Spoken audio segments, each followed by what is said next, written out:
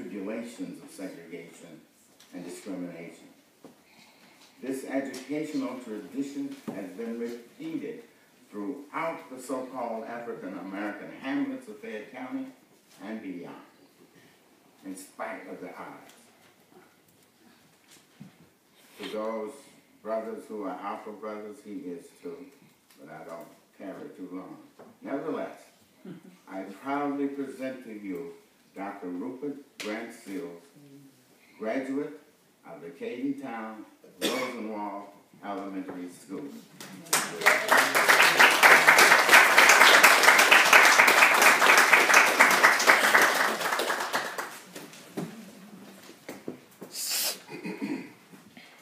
I had to look around to see who he was talking about.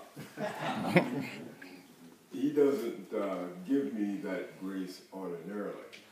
To a certain extent, when I come back to Lexington and Cadentown, he is my older brother, although chronologically I'm the older brother.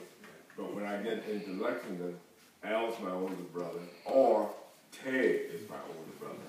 And of course, Doris is my older sister, so that's the way things go. It's an honor to be here. And because of this school, when I came in about 45 minutes ago, it just looked so small. But when I was a student here, it looked so big. It doesn't seem at this point to have contained all the desks that I know it contained when I was coming here as a student.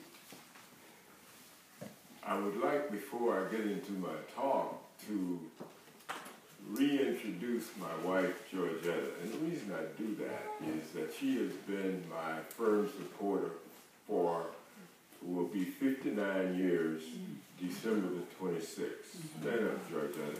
Man.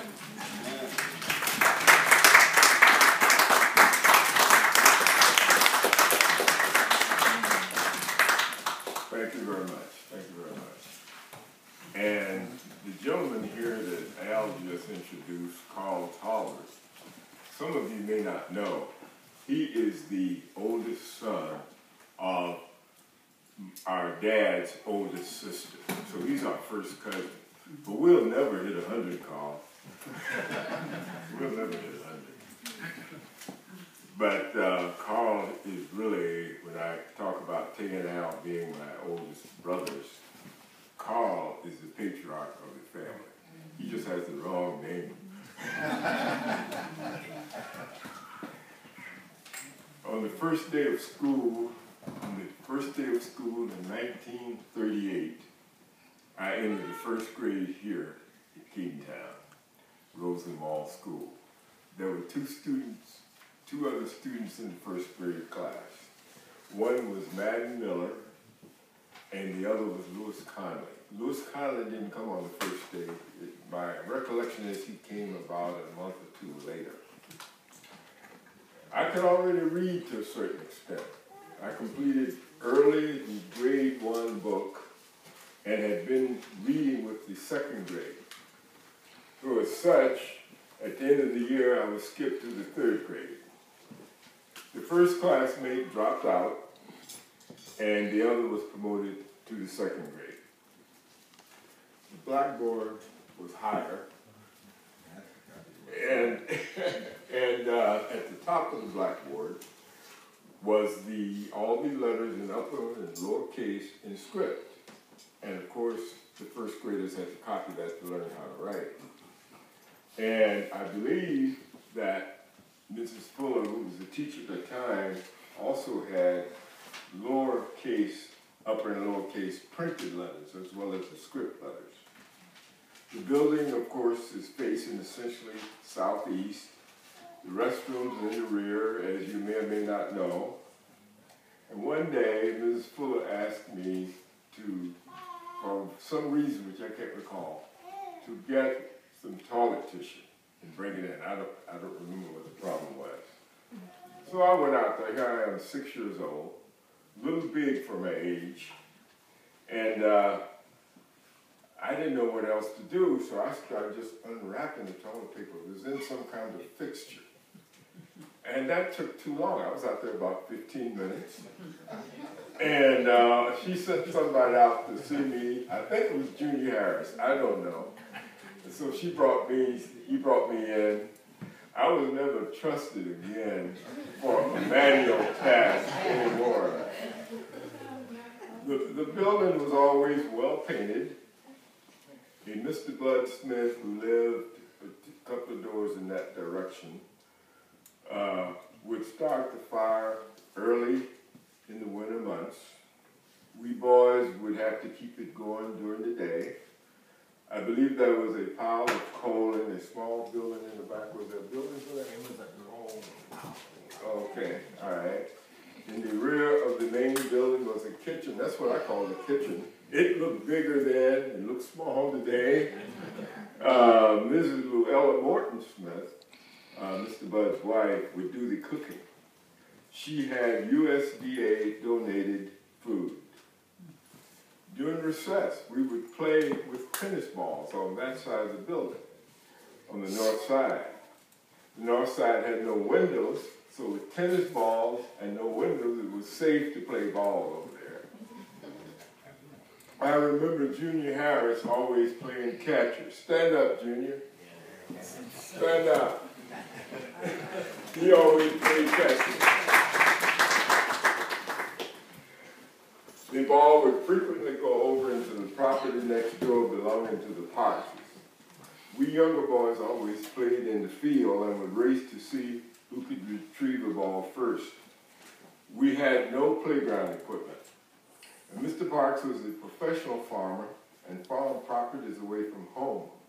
All the properties in Cadentown ranged from roughly a ½ acre to 5 acres. Mr. Parks had about 2 acres. Everyone owned their property. They were purchased following the Civil War on an installment basis. Cadentown was surrounded by farms ranging from 200 to 500 acres. At the end of my first year, my parents attended the year-end school program along with the rest of my brothers and my older sister.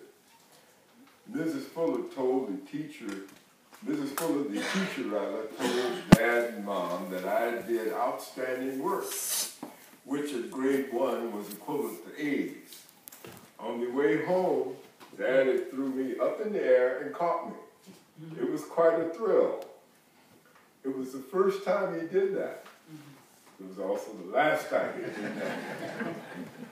Persons in those days, or parents in those days, were not very demonstrative unless you needed punishment. So when I needed punishment, he was very demonstrative. Doris, our older sister, who was attending the city Russell School with our dad, who was principal of Russell School, finally began to attend Cadentown Rosenwald in the middle of my first grade year. I've forgotten whether it was fall or spring. While she had been attending Russell since kindergarten, when our family lived in Lexington, the city school board ruled she must go to the county school. So, Doris, you were promoted in quality. I didn't know they did. But you were promoted to a quality school. The incident was a repeat of what happened to our dad when he tried to attend Russell in the 19-teens, then the only public high school for Negroes in the city or county. Then another story I want to tell you. We used to have field days at some of the other Rosenwald schools. And my first one was at the Cadentown Rosenwald School at the end of my first year. I had a little accident, 6 years old, you know. Mrs. Fuller was rather disgusted. She asked if I had weak kidneys.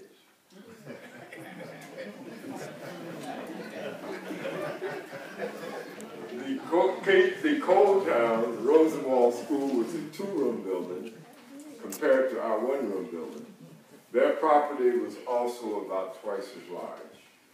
Mrs. Fuller had the girls do a Hungarian dance for which they had practiced for at least 2 months. Their parents had made Hungarian dresses for them. The lane out there, which we call the lane, now called Caden Lane, defined Cadentown. The paved roads, Todd Road and Liberty Road, define the boundaries. Now, as you may already know, Todd Road is named after Mary Todd Lincoln, who grew up in Lexington and spent, before she married Mr. Lincoln, lived here quite a bit of her life. The lane out there was a gravel street, and the county would re-gravel it about every 2 years or so, sometimes every 3 years. In the meantime, it would develop serious potholes, which we learned to step around in our walk to school. What are you shaking your head for?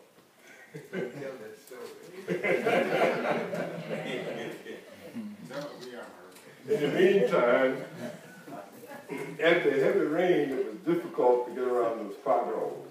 They finally widened the lane and paved it and provided curbs in 1979. But we grew up with the narrow gravel street. Mrs. Fuller was always on time to school.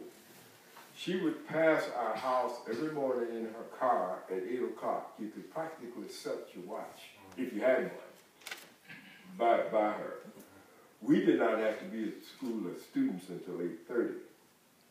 There was a grocery store on the corner of Liberty and Todd Roads. It was owned by the Adamses. While we secured our main groceries from Lexington, our mother would send us to Adams Grocery from time to time. Every now and then, and the now and then were very much separated, she would let us buy candy or pop. Now I want to do a little bit, and I'm just giving you flavors of what our experiences are, because Al doesn't want me to be here all day. 2 years after the Civil War, as you probably already know, Owen Caden, a developer, purchased for $2,800 the property which became Cadentown. Cadentown is one of the many rural hamlets dotted around Fayette County, providing property and homes for rural blacks who worked on the surrounding farms and businesses. I remember that our older sister's classmates, the Harvard twin girls, had a father who for many years was the groom for Man of War at Calumet Farm. They lived in a similar hamlet called Maddoxtown. In our growing-up years, several Cadentown men, for instance, worked on the Chesapeake and Ohio Railroad, which passed close to Cadentown, and were said to earn a good wage.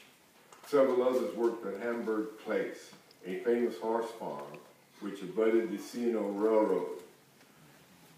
The farm fronted several miles further northwest on the Winchester Road.